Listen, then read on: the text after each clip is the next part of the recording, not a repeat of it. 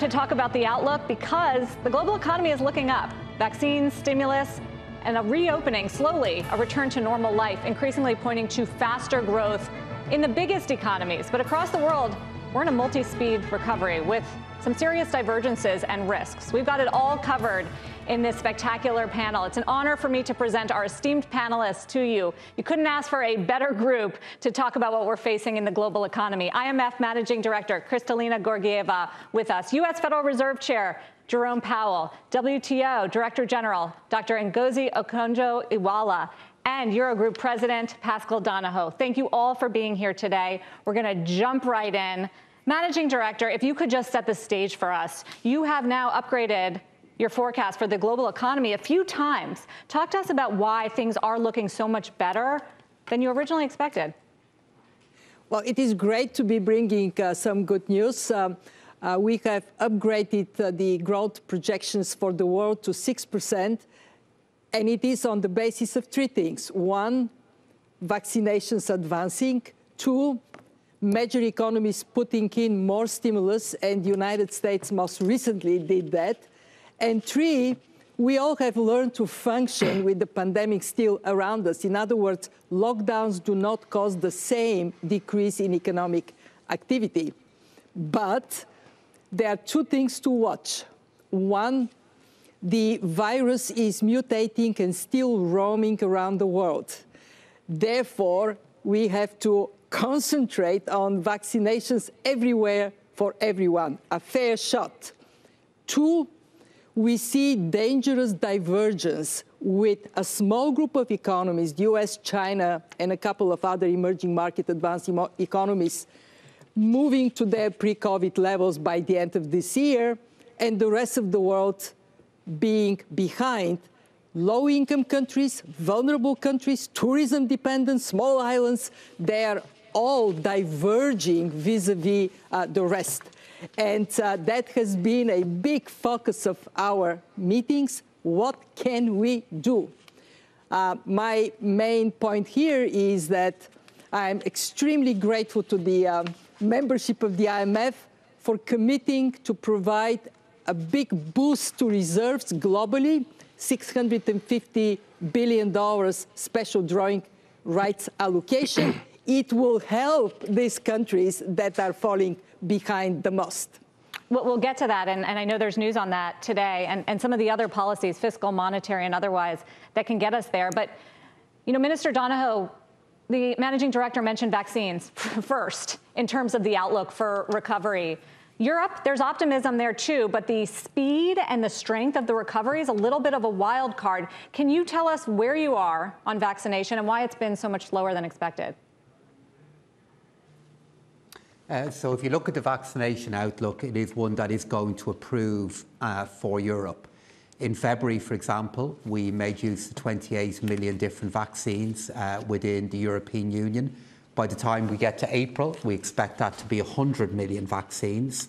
And the goal that the European Union has of vaccinating 70% of our adult population by the summer, we will get there and we will deliver that. So it's fair to say that at the very start of the vaccination process, due to the fact that the European Union has so many different countries within it, and we were centralising something new for us, which was mass vaccination, and allowing that and asking for that to be led by the Commission in the European Union, we did have a number of difficulties that we needed to work our way through. But we are working through them, and when we get, for example, to the summer, we will be delivering the targets that we set. And that will create the foundation, for example, when we move into next year, you'll see the European Union being able to supply billions of vaccines through the 50 different manufacturing sites that we have across the European Union. So we're making good progress, and I think that is a reason for optimism regarding the ability of Europe to make progress in the face of the challenges described by the Managing Director a moment ago. Even bigger vaccine challenges, Director General Dr. Ngozi, around the world on vaccines. You've been focused on this issue of vaccine inequity.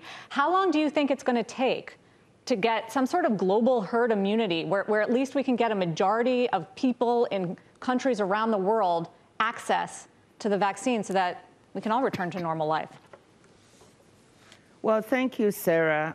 If we continue with the inequality in vaccine access that we have now, it will take a long time, because you have to look at the numbers.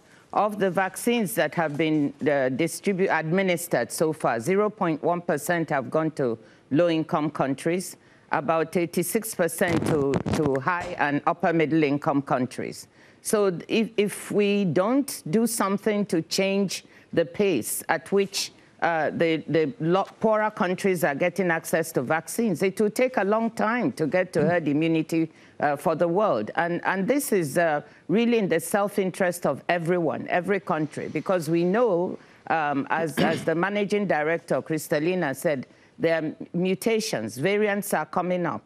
And if we don't act fast, we might have the rest of the world that has been vaccinated might see the gains they've made reversed. So I think it will take a long time unless we do something fast to reverse the inequality. And that means upping volumes of production of vaccines and allowing better manufacturing access to developing countries, distributing manufacturing capacity wider than we have now. Chair Powell, the U.S. is going fast and is the driver of optimism in the global economy right now, thanks to 3 pharmaceutical companies, thanks to a lot of fiscal stimulus, and of course you and your team at the Federal Reserve. We just got a great jobs report, a record services number. How strong of an outlook of a rebound are we looking at for this year? So thank you, Sarah. So there are a number of factors that are coming together to support a brighter outlook for the U.S. economy, which looks like faster recovery and economic activity and job creation. I'd point to substantial fiscal support, vaccination now moving quickly and on track to allow a full reopening of the economy fairly soon. We've vaccinated at least over 100 million Americans have had at least one vaccine. Over 60 million are fully vaccinated, and we're doing something like 3 million per day. So that's moving right along. And of course, monetary policy is still supportive. And we got a taste of what faster progress will look like with the March employment report. Close to 1 million jobs, particularly if you add in the revisions for January and February. And we want to see a string of months like that so we can really begin to show progress toward our goals.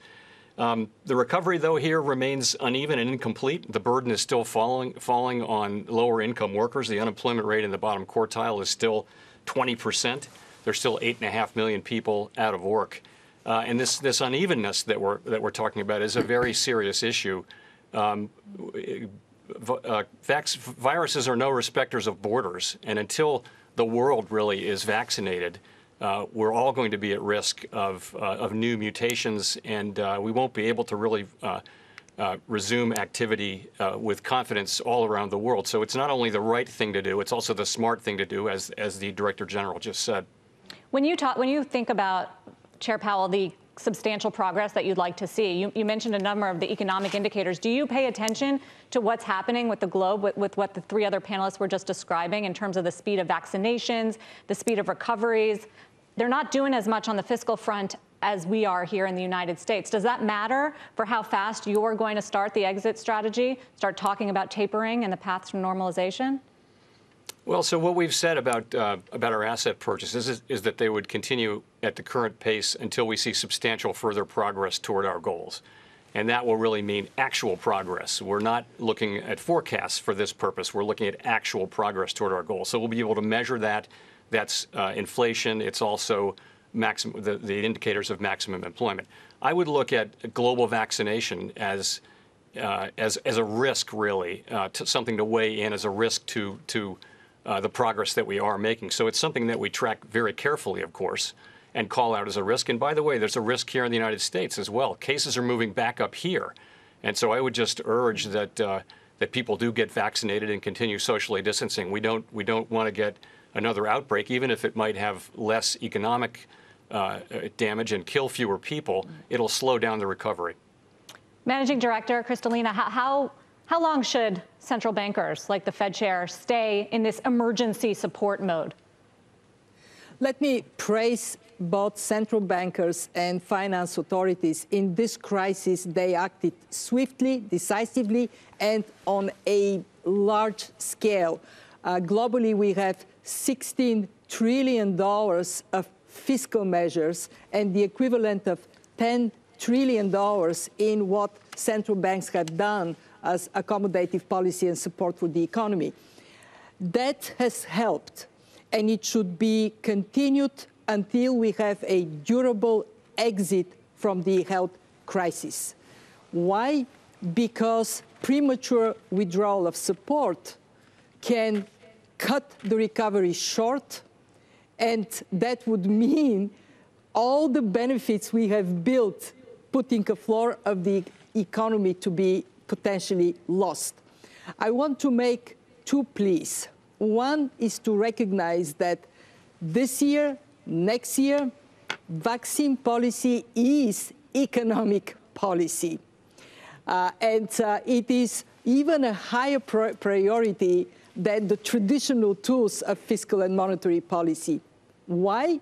Because without it, we cannot turn the fate of the world economy around. And it is, as Chair Powell said, smart policy. We calculated at the fund that between now and 2025, we will add $9 trillion to global output if everybody is vaccinated faster. And the other interesting piece of this is 60% will go to the developing and emerging market economies. 40% of the benefit would go to advanced economies, and that would translate into $1 trillion additional tax revenues in advanced economies. I cannot think of a better value for money this and next year than investing in accelerated vaccinations. And only then Chair Powell can think seriously about exit strategy, which, by the way, of course, matters tremendously for the United States. It matters for the rest of the world. Strong growth in the United States has positive spillover impact. With the same token, if there is a gradual change in financial conditions in the world, that may be tough on countries that are falling behind. This multi-speed recovery bears some risks for financial stability. What is the key to it? Put an end durably to the health crisis. So we're talking about the sort of three pillars of fighting the pandemic and the economic pain that's out there. Minister, we talked to you about vaccines in Europe. The ECB has also been innovative when it comes to its policy and pledged full support. And then there's fiscal policy, and there has been some stimulus there, but not as much as the United States, which I know you hate that comparison. Is there scope to do more, and why haven't you gone bigger on that front? Well, thanks, Sarah. And I mean, of course, it's always valuable to make comparisons between what different parts of the world are doing, because we can learn from each other, we can calibrate our efforts, we can look whether we are all doing enough. If you look at the figures for last year, it would have indicated that the United States was involved in discretionary fiscal stimulus measures worth around 10% of their national income. And the euro area at the same point was involved in measures of around 8% of our national income. So there was a difference, and that has to be acknowledged. But in addition to that, we would have had social insurance systems within the European Union that would have been providing payments to many of our citizens automatically. And that also played a really important role in supporting the European economy across 2020. And as we look into 2021, Sarah, and the period ahead, I mean, there are many things happening in Europe at the moment that will be at the heart of driving our recovery. We have coming up very soon the Recovery and Resilience Fund. And as you know, the Recovery and Resilience Fund is a very, very large expenditure and grant programme commonly funded by the European Union. The kind of an initiative which before the pandemic would have been unthinkable. That's going to be happening later on this year. And member states are adding to that initiative within the European Union by their own budgetary decisions. So that, combined with a vaccination programme, which is accelerating as we speak, does mean that as we move through this year and into next year, you will see Europe move ahead and you will see our recovery gather pace. And as we are doing that, then we have to be very conscious, which we are, of the global responsibilities that have been touched on by the other speakers in the panel, and how Europe can continue to contribute to those responsibilities. Director General, trade contracted 5% last year, a sharp drop for global trade. What do you expect this year as we are starting to see this recovery? How strong does it bounce back? Well, thank you, Sarah. Yes, trade contracted by 5% last year, actually less than we thought. And I would like to say that trade has been quite resilient. Even though we've had issues with export restrictions and prohibitions, you can see that during the pandemic, supply chains were fairly resilient. We had, in spite of the contraction of trade, we had trade in medical supplies and equipment up by 16%, and trade in supplies of personal protective equipment up by 50%. So I think trade has contributed to mitigating the effects of the pandemic in some ways. But of course, it could do more. And the good news is that our forecasts show that trade will be up by 8% this year. But within that figure, there's a considerable divergence. We see imports and exports in North America and Asia rebounding quite quickly and faster than, say, Sub-Saharan Africa and the Middle East. And so the divergence we see in recovery is reflected also in divergence in trade.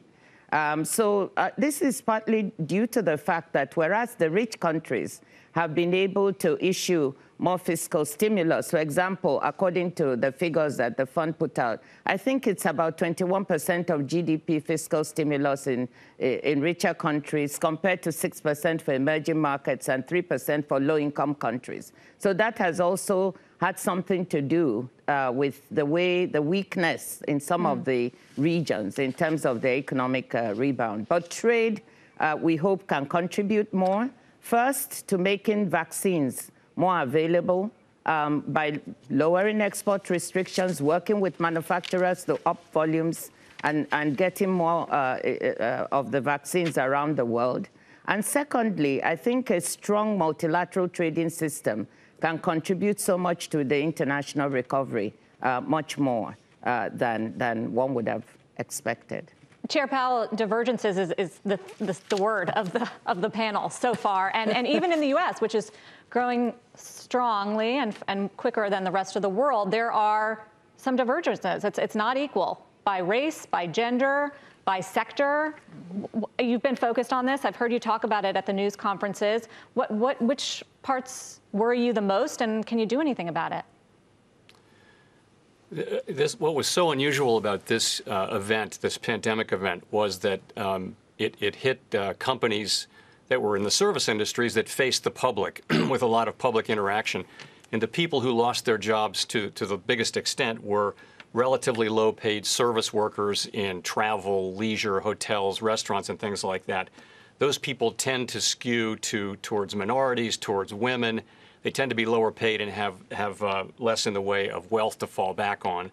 So they bore just a very large portion of the burden. As I mentioned, the unemployment rate among the bottom quartile of earners is now still 20%, whereas at the higher end, the labor market has virtually recovered, but not for people in the bottom 20%. So we've been very concerned about this from the beginning.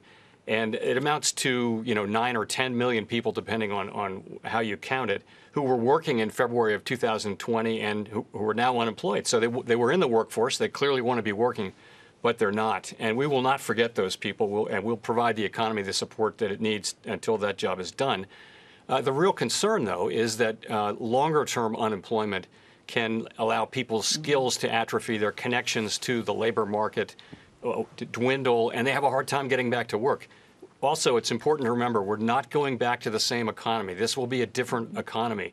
And one of the things we hear from companies is that they've spent a lot of time since the pandemic arrived looking at ways to have more effective technology and perhaps fewer people. So you're going to see some of that in these public-facing jobs. So there will be millions of people who have a hard time finding their way back into the workforce and recovering the lives that they had just a year ago. And, I think it would be appropriate for us to continue to support those people. what we call labor market scarring. When people are out of work for a long period of time, the record shows empirically that their whole economic lives, and frankly their broader lives as human beings, can be damaged even permanently. So we want to avoid that, and I would say we have avoided a great deal of it. The really bad outcomes that we were concerned about a year ago have not materialized. Nonetheless, 9 or 10 million people out of work, and we need to keep supporting them and supporting the economy, and we will. Managing Director, did you want to say something about the scarring, but also the unequal nature of the recovery we're seeing? It is very clear that within countries and across countries, the impacts of the pandemic-induced crisis are very different. Within countries, it is low-skilled workers, women, and unfortunately, young people. They entered the labor market at the time the economy is in recession. They're more severely hit. And as Chair Powell said, contact-dependent sectors not only are being depressed now, but some of them would find it hard to come up. And then comes the second scarring that is related to small and medium-sized enterprises vis-a-vis the larger companies. What we are seeing in our research is that there is a high probability that once policy support is withdrawn, we would see companies that have been pretty much on life support falling off the cliff, and SMEs are likely to be more severely impacted, meaning that 1 in 10 jobs may disappear. So the question is, what should policymakers do? First, it is critical when we would withdraw support to, at the same time, lift it up to help people reskill and reprofile, move from shrinking sectors to those that are expanding. And I want to give 2 examples of expanding activities with more attention to the climate crisis and more investments going into the new climate economy. There are opportunities for job creation. Just take, for example, renewable energy, 7 jobs to 1 in the traditional coal energy sector. That would require, of course, training and support. Similarly, reforestation, taking care of land degradation, resilience to climate shocks. These are all labor-intensive activities. Policymakers need to think about it now, so we are able to support a transition of people. And then the second issue, of course, is how we make sure that there is sufficient attention paid to a vibrant small and medium-sized enterprise sector. And that is more about how access to finance will take place. We are going to have a different economy. It doesn't mean a worse economy if we think well in advance. If we think about educational attainment, if we think about flexibility for people entering the labor market, and if we think about where growth is going to come from. In the United States, there is now a lot of discussion about infrastructure, including green infrastructure. This is very positive because we have to have not only support through the crisis, but also injection of a momentum for the recovery in the European Union. There is the Next Generation EU Fund with the same objective. Are you supporting? Are you going on the record supporting President Biden's new infrastructure plan, the American Jobs Plan? For quite some time, we have been in favor of more investment in infrastructure. It helps to boost productivity here in the United States. And we think that adding to these 2 elements, green and social services, social infrastructure is positive. We haven't yet assessed the plan in terms of what may be the impact. What may be the impact on the growth projections for the United States? But broadly speaking, yes, we do support it. Don't worry, Chair Powell won't get you on that one. Minister Donahoe, how are you tackling these issues in Europe? You mentioned the recovery fund, which of course a huge component is green infrastructure. How are you thinking about building the economy to serve what Chair Powell and Managing Director were talking about, the workers that have been left behind? Well, thank you, Sarah. I think the first step to do is to realise the scale of the challenge that we have. And if I look at it from a European perspective, across the period of the pandemic so far, we've seen unemployment levels within the European Union go up on average by around 0.5%. But if you're a young person, we've seen the unemployment rate for young people go up by 6%. And if you're a young woman, we've seen the unemployment rate for young women go up by 9%.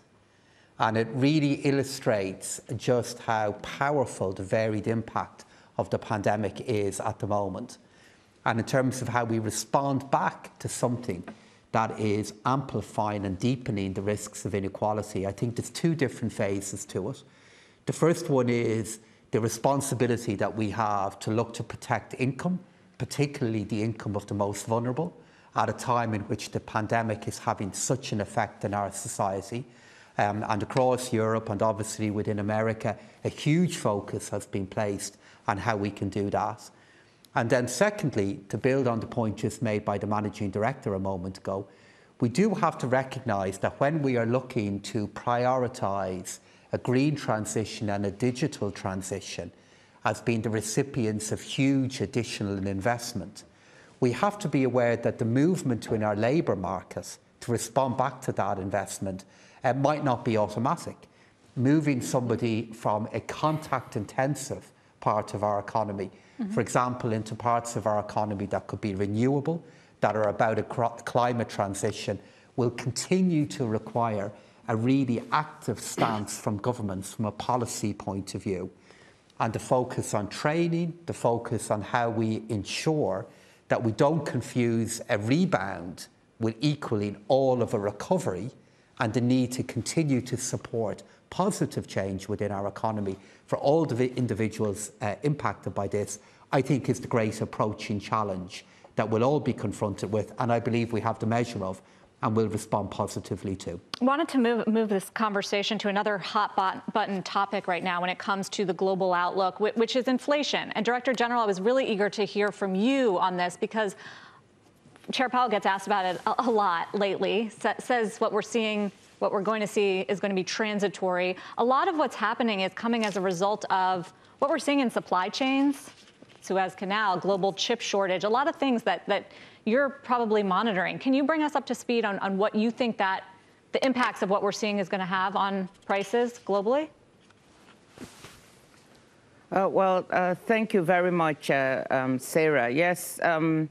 You know, I just want to touch on the Suez Canal incident and what happened to supply chains and to production around the world during that. It shows you how important these supply chains are. When we had the Ever Given that was stuck in the Suez Canal for a couple of days, it really held up supply chains all around the world. It held up production.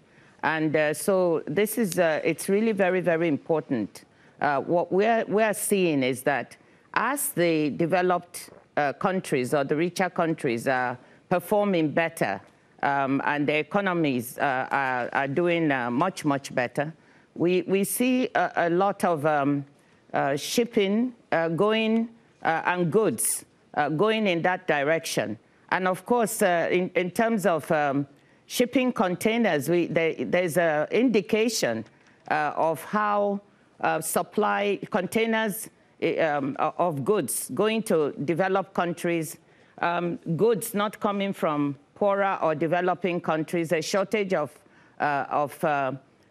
goods moving around is part of the difficulty we are going to see, as we move forward, looking at supply chains globally. So how ships move, how containers move, this is going to impact on what happens to inflation differentially in the different parts of the world. So hopefully, as we are projecting that trade is going to rebound this year, we hope that this kind of movement will make sure that supply chains perform the function in terms of making sure goods are supplied all around the world for production.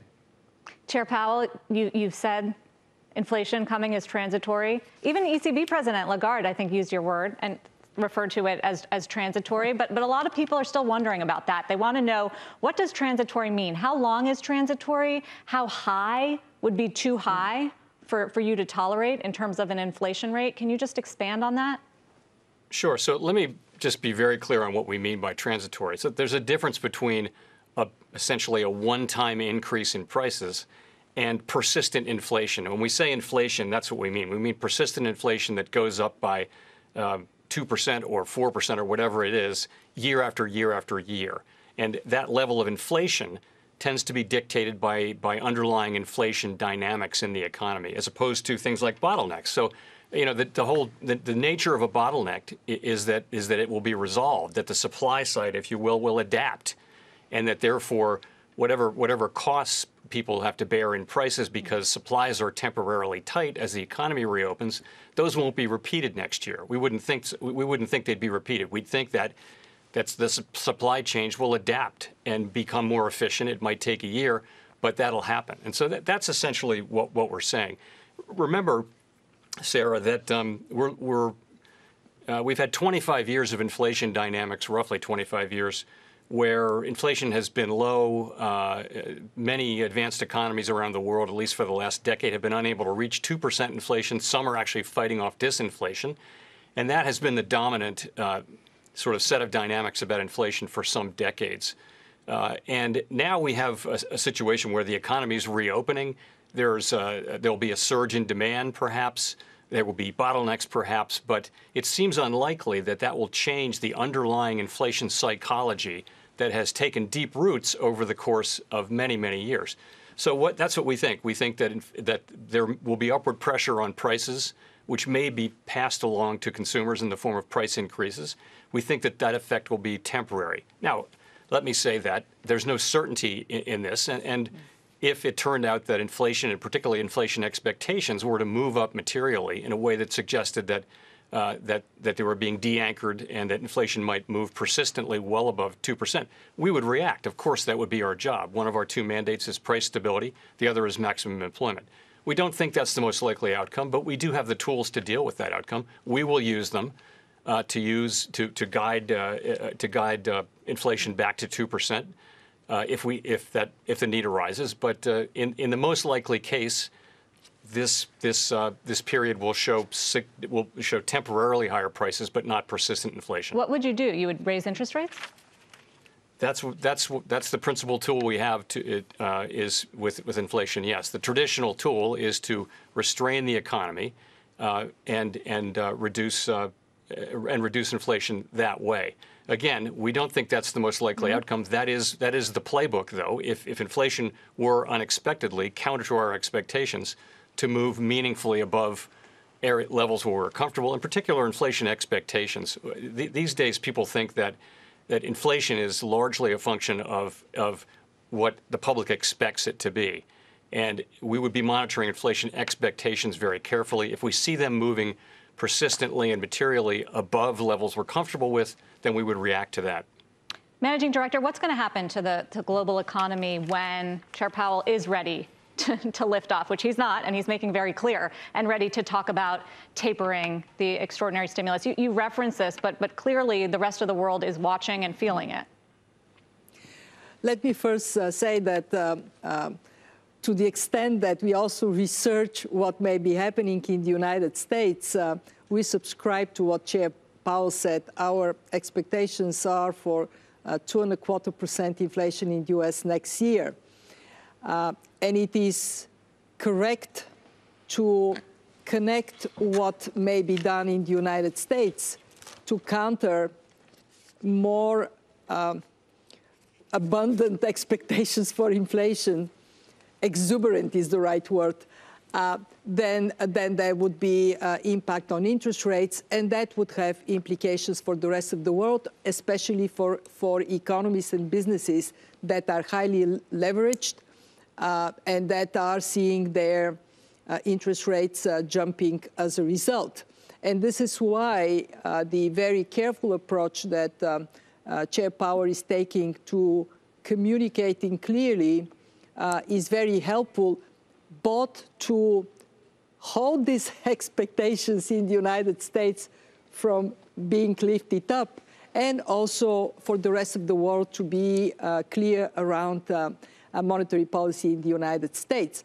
Let me make 2 points on inflation. One is that we are actually more concerned about inflation in emerging markets, developing countries, where the monetary financing has been taking place because of the limited fiscal space and the need to support the economies. This is why it is so important for international institutions, financial institutions like the IMF, to be there for these countries so they do not need to fall back on monetary financing. Some of them, for the first time, are using quantitative easing. As Chair Power would know, this is a delicate instrument to apply. And for that reason, we are watching carefully what may be happening in emerging markets.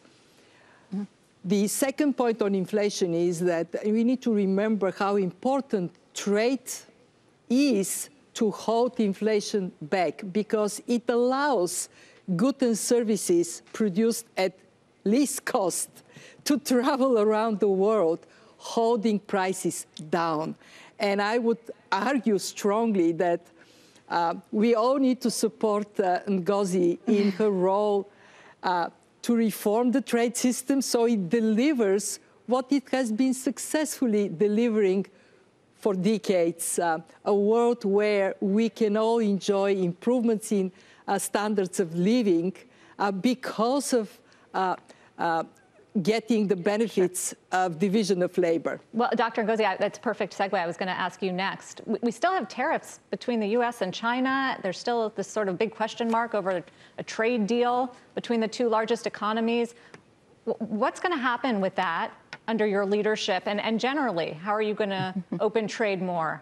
It's been, WTO's had, I feel like, a rough period here in the previous administration. Well, thank you, Sarah. Yes, and well, we all know that an open and transparent and fair multilateral trading system is what is the best for the whole world. And that is why it's important to support and strengthen the WTO.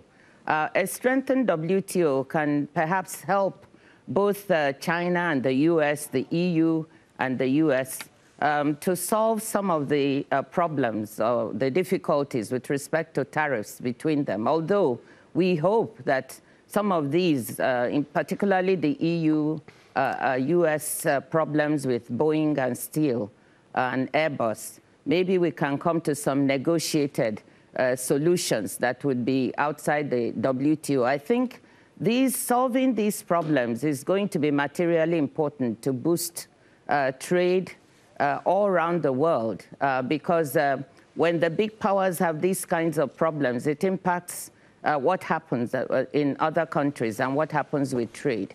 So I think what we need to do is to strengthen the WTO so that strengthen the multilateral mechanisms and trading systems so that countries can once more have a recourse, a place where they can go, for instance, to settle any disputes, to build a consensus around certain trade rules that are going to be very strong for the world. And that's what we are trying to do at the WTO. We have the dispute settlement system, which has been paralyzed for some time. That needs to be reformed. because as a rule-making organization, it's anomalous to be talking of making new rules where the one place where members can come to settle their disputes is paralyzed. So that's one area where we really need strong reform, and we need the support of all the members, the US, China, the EU, developing countries as well, to make this work. I think that the WTO also needs to reform to get up to its rules, up to 21st century issues. Earlier on, both Kristalina and Chairman Powell talked of the digital economy.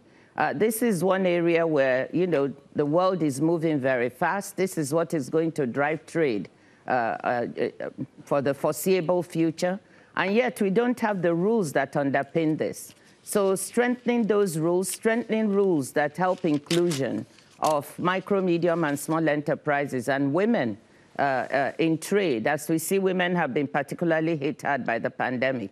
These are all areas that the WTO needs reform. And finally, on climate, I mean, trade can contribute so much to issues of climate change, to lower carbon emissions in the world. Again, we need to build the rules there that will help to strengthen the system. So a lot of work to be done, a lot of challenges in order to make the place a viable one where big countries, small countries can settle their differences and agree on new rules to underpin trade in the world.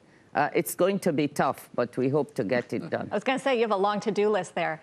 Thanks for sharing it. While in the few minutes left, we've been talking about all these issues that could affect the outlook, inflation, trade. Minister Donahoe really wanted to get your take on politics in Europe in particular, because Chancellor Merkel is retiring this year after 16 years. Germany faces that election in September, which is, of course, paramount for Europe. Macron faces re-election early next year. What's going to happen? Well, I'm very optimistic about the ability of Europe to continue to be able to respond to the challenges of COVID-19, but also pursue the many other opportunities that we want to on behalf of our citizens and making our contribution to a better world. You're right to say we do have some important elections coming up in what will be happening first in Germany and what will then be happening in France. But if you look at elections that have just taken place, look at the elections that have taken place in Holland, if you look at the change that, for example, has happened in Italian politics, in both cases there we've seen governments either being about to be formed or one that has been put in place now under Prime Minister Draghi, that is very committed to the European project and very committed to strengthening it.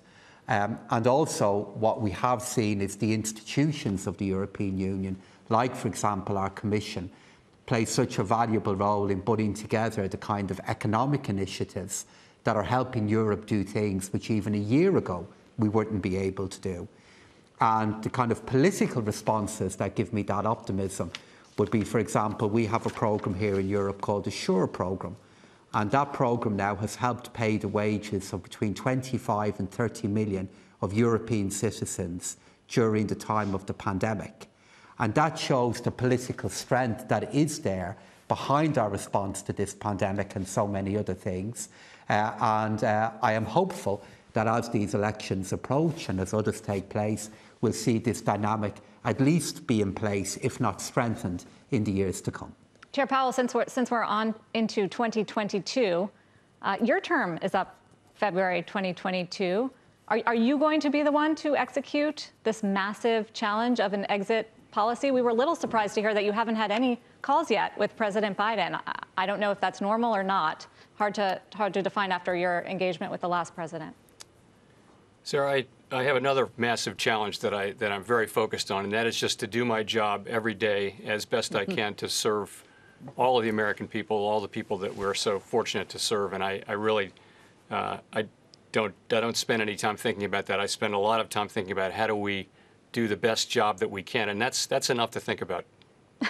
Good answer. In the moment that we have left, I just want to get everybody's thoughts on the biggest risk to this outlook. We've talked about a lot of the issues and how you feel about them, but To use a cliche in news, what keeps you up at night, Managing Director, when it comes to the path forward over the next year or two, and what could go wrong? Well, clearly, the virus is the big unknown still. But if we set this on the side, what keeps me up is missing on the opportunity for transformation towards green, smart, inclusive societies. More specifically, how we are going to deal with the threat of inequality. From history, we know that when a pandemic hits, inequality goes up, and it stays up for some time. We saw it in H1N1, in Zika. Can we do differently this time around? Can we strengthen the support for people in education, health, social safety nets, so people are resilient to the next shock to come? Can we support the resilience of our planet? Can we do the right thing for the future generations? And can we continue to build the strength of our economy? Let me remind us that after the 2009 crisis, we made the banking system more resilient. There is no financial crisis now, to a great degree, because that was done. Can we have the same determination in a world that is going to be more shock-prone to build resilience of people, of planet, of our economies? This is what makes me lose sleep, but also dream positive dreams. Minister Donahoe, to you. So definitely across the year to come, pandemics have shown to be, in our past, they've been amplifiers of risk and amplifiers of inequality, and the duty that we have to always serve to avoid that happening again and to get to a better place. Tonight, though, and when I wake up tomorrow, it's about two different kinds of injections. The first one is how many people tomorrow will receive the injection of the vaccine, so that day by day we're putting in place the foundation to beat this disease.